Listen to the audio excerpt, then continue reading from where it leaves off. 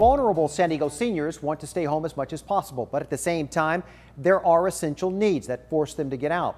Our ABC 10 News anchor Lindsay Pena spoke with a doctor about how to balance the risks of contracting COVID-19.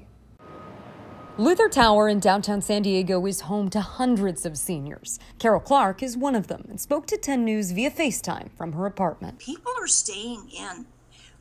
Everyone knows we're the vulnerable population. As far as she knows, no one in her building has gotten COVID. She says management has strict rules in place to encourage distancing, and everyone she knows is taking this very seriously. I'm amazed that everyone here is doing so well, and I think, kudos to management for doing a good job. Clark and the others in her building are examples of the many seniors living on their own, still trying to go about life during this pandemic. And even though businesses all over San Diego are reopening, seniors are still being told to avoid going out. The current recommendations are still to really ask themselves as a senior, is this something essential or is it something that I can ask someone else to help me with? Dr. Rebecca Smith with Sharp Healthcare says she advises her patients to embrace technology whenever possible, use delivery services, and if you don't have family or friends nearby, there are resources like San Diego County Aging and Independent Services. Seniors can reach out to, and they offer many services that can help them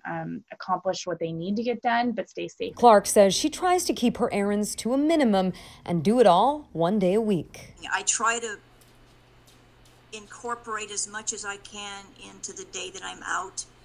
That way I'm out, a lot less. She says it can be scary not knowing when this will end. In the meantime, she wants everyone to take the recommended precautions. If not for yourself, then for someone you love. You don't want to give it to your grandparents. Lindsay Pena, ABC 10 News. And today, the county health department said the official recommendations for seniors remain the same. They are urged to avoid close contact with others as much as possible to prevent the exposure of COVID.